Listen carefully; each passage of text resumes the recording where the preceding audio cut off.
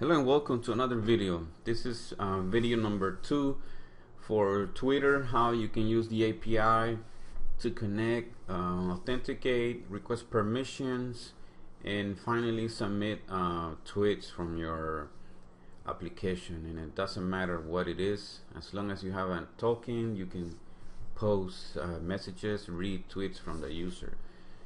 We're gonna start slowly. This video is gonna be short because I'm gonna show you the layout, the setup that you need to do in your side, on your side. And if you don't wanna too much trouble, you can also download it from GitHub. But I'm gonna walk you through it so you know what's going on, what it is, because usually I find GitHub projects and it's difficult to understand them because we don't know how they set it up. You know, what needs to change if something does not work anymore and things like that. So the first thing I did, like I said on my previous video, create a project and add a class library. That's what I did. I started off with a class library and I renamed my basic class to Twitter. You can name this anything you want. It doesn't have to be named Twitter. The project is Twitter API, but the class is Twitter. In my case. The next step you need to do is add a reference to RestSharp. You're gonna need this guy to help you out make API calls or REST calls to Twitter. So the easiest way to do is just to add a package and just search for RestSharp. As you can see, I already did. So install this. That's all you need. There's nothing else you need. RestSharp. You don't need any other third-party wrappers for the API. It's better if you do it yourself, then you know you can keep up with changes that Twitter does and like that, instead of using somebody else that probably will not update their code in years. So RestSharp, that's all you need, and I think that's it you need for that class. That's all you need. So that's all what I have there so far. The next thing to do is, well, the next thing that I did was I added another project. So I went right click and added another new project. In this case, I use an MVC 4.5.net. So that's why I have an MVC project. Nothing special, it's just a plain old MVC. Okay, and the next thing what I did is I went to my class. And this is what I'm gonna talk about in this video, about request token, just on that function here, this method. So what I need to do is, on your side guys, is you need to add this using RestSharp. Make sure you have that one. Authenticators, this is a big one in this project. You need to use that one to make it simple and not all complicated. And this is just a utility. There's a couple ways you can do this without even using this namespace, but since we have it here, using this reference will be very easy to go about. So make sure you have this top 3 lines. The rest, as you can see, we probably can delete it. I'll just leave it there for now. And the next thing we need to look at is how you're gonna request a token. Before you can even ask the person or the user for permission, you need to talk to Twitter API and say, I need a request token. So that's what this is gonna do. And as you can see, so the way to do it here, and obviously there's a lot of things you can change on this code. This is just give you an example how you can set it up, and there's a lot of people will say that's a wrong way of doing it, and that is correct. That's fine, but trying to keep this video short. This is not a basic C# or object-oriented video, so this is how to connect to API. So make sure you have a REST client passing the basic API endpoint. And the next thing you're gonna do is use the authenticator, OAuth1 authenticator, and using the request token. And it requires the key the secret, and the callback. So where do you get these values from? Well, the key, as you can see here, so the key that I got, where do I get the value? You need to go to Twitter Developer Application Management, and each application will have its own key and its own secret key. So make sure you get it from there. And then the callback, when you set up the new application, make sure you add a callback URL. So where do you get it from? What I did is that basically this means is that when the customer gives you access or permissions, they will go back somewhere, and that somewhere, this is where the callback URL means. So when people say, yes, I will give allow permissions to your application, they need to go somewhere. So this is where we're going to be using the MVC. So for that, I have created a controller. You don't have to, but this is one way of doing it. You can use any of the controllers like home. You could use that. But in my case, I just kept it separately. So I have Twitter, that's my controller. And inside this controller, I have, as you can see, I'm gonna do that. As you can see, I have, I'm gonna remove this, we don't need that. I have a key and a secret, and basically, as you can see, I'm pulling this from the configuration, from the web.config, and I have a key and a secret. Okay, that's where I'm getting the values. That's where I'm saving my key and the secret for this specific application. So when a user accepts, then Twitter is gonna send that person or that user back somewhere. That's where the callback is used for. When they give you permission, they will go back here. And in my case, Twitter is gonna send them back to my Twitter controller, and the action is gonna be auth, basically where it's gonna be authenticated, because from here we need to take another step. Still, it's not done.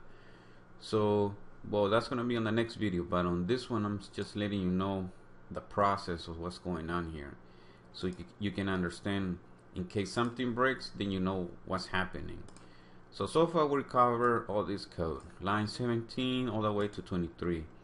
The next step is that we're gonna use REST client now and create a request, and our request and resources is gonna be at this location. This is where Twitter is asking us to go to, and it's gonna be a post. Okay, and then with all our values here, we're gonna submit, we're gonna execute. Obviously I don't have any error checking here, I'm just guessing it's gonna work, but you get the idea. You can add your error exception and all that stuff later. So once we submit it, we're gonna get back in our response. We should be checking here if our response is okay or not, but I'm assuming here we're gonna be okay. And then once you get it back, you need to grab the content. Basically, we're gonna use this utility. As you can see, it's a RestSharp extension mono HTTP utility. There's a couple. MVC has its own, but this is available here on the class, so end up using that. And it's pretty simple and it works the same. So as you can see here, I'm using this variable, and then basically we're using the name value key to get the value. And so we're looking for the auth token underscore token, and the same thing for the token underscore secret. It's pretty basic. Now once you have those two values, you're gonna tell a REST request that you want to create another request, basically, but the resources now is different. On the top it was a request. Now we're asking to authorize that token. Okay, so step one, request a token, then say, well, now I want to authorize that token with the user, and here's the token, as you can see here. And now the nice feature about RestSharp is that you can build the URL from that request and push it out to a string. So that's what's happening here. We're gonna build that request and submit it back to our client. In that case, it's our MVC client. So that's what it's doing here, returning a string. We are returning an URL. So that's where we need to go now. So who's calling this guy? Well, we go back home, and as you can see, I'm gonna take that away right now. In here I also have the key and the secret, so it's in a couple places. I have it here and in here. So I think it's a better way to have a static class in one place without, to duplicate this code.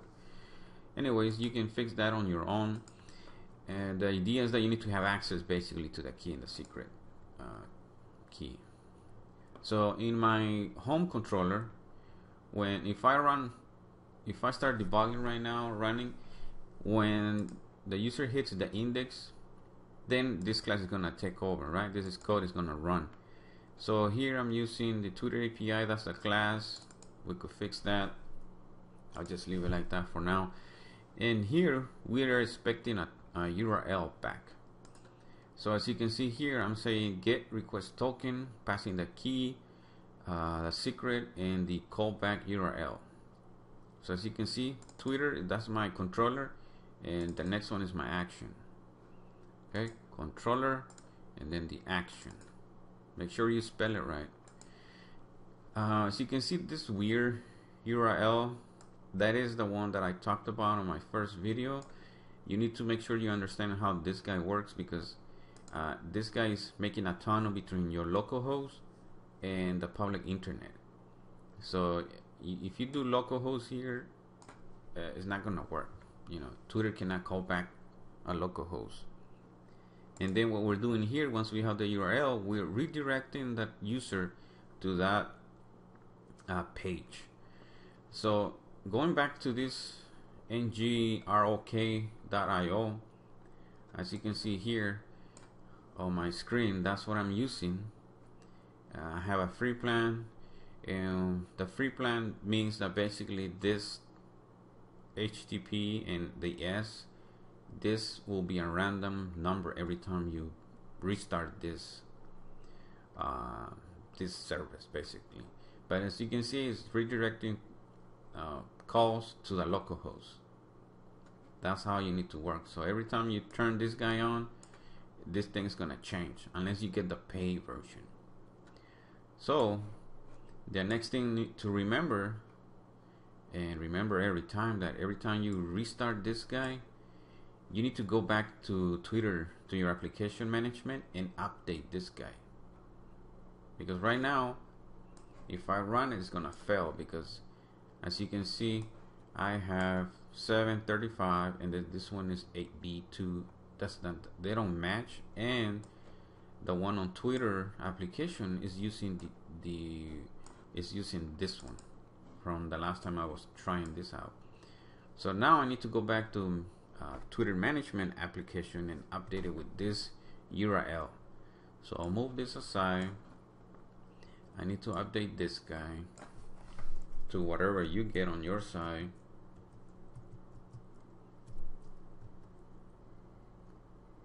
Like that. And I need to go back to Twitter developer and do the same thing. So I'm gonna pause the video to go and do that. So as you can see here, this is where you need to change it every time you reboot the other guy. AB2 AC84B. Okay, so that's what you need to do. If you're not getting the callback, or callback does not match, that's what's happening. So make sure you do that. Update that guy to make sure it works. Okay, so far that's good.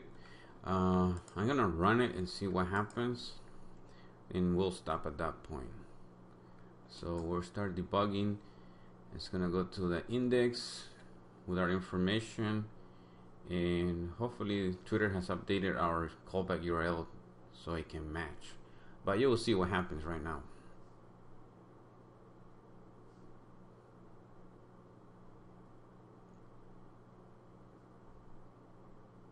Okay, great. So far it looks good. It's asking us to authorize. okay, and we can authorize. And then as you can see, these are the permissions that we're asking. I know that the read and write permissions on your application at Twitter settings, if you only have read and write, you won't be able to post tweets or update profiles, especially the post tweets.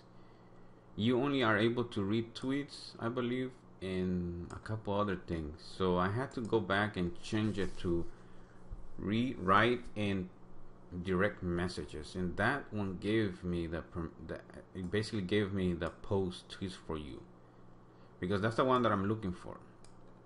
How you can post tweets for the user and read it, obviously.